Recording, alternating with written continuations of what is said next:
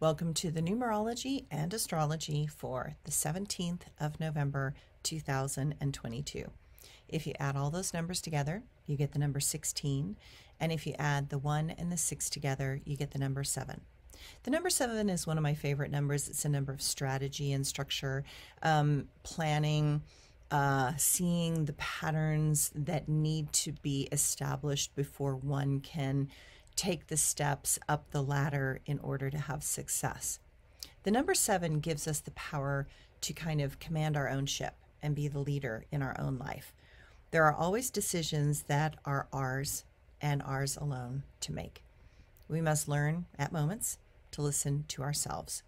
There are lessons when we step into the organic flow that is our own life force guiding us through the maze of this karmic offering. Not choosing is a choice. Not leaping can create patterns of resistance and fear to become stronger. And not all leaps are the correct ones, nor are all leaps easy. Sometimes having those dreams requires great sacrifice. Certain dreams can take lifetimes for us to unravel and find the courage to move beyond comfort and towards the chaos that will manifest eventual bliss. All things in life are a choice, and all choices stem from the karmic patterns we are attempting to unravel. This is a number where we are asked to notice if we keep our promises and are willing to follow through. This is the key with this number today. The number 7 is all about integrity, impeccability, and honesty. I have learned in life that while I can see the path for others, that does not mean that they are fully ready to leap into a new place, perspective, and possibility.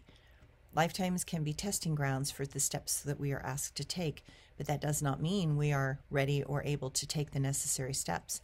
Know that being rude is not acceptable. Recognize that there are levels of panic that are rising right now just below the surface.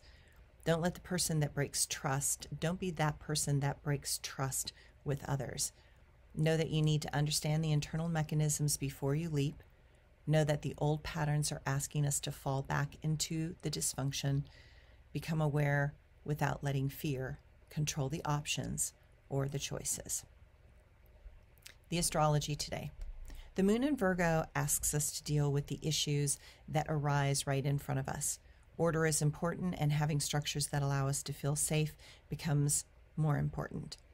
Mercury goes into Sagittarius following Venus's shift yesterday into the same sign. Seems this is a time for a grand adventure, one that will allow our curious side to come out. We feel braver and more willing in our choices and activities. Some of our faith in life is returning. Remember that it is important to pay attention to those small things in life. The more we notice, the more we can see the trends and make earlier choices with fewer surprises. Pallas and the Sun are getting along well, and that gives us more trust in our own tools and abilities.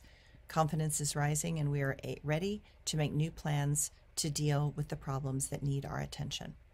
Thanks, everyone.